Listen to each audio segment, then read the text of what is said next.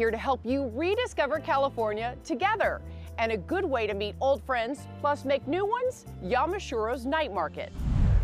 So the past 4 years, we've had the night market that happens every Thursday from 6 to, I believe it was midnight.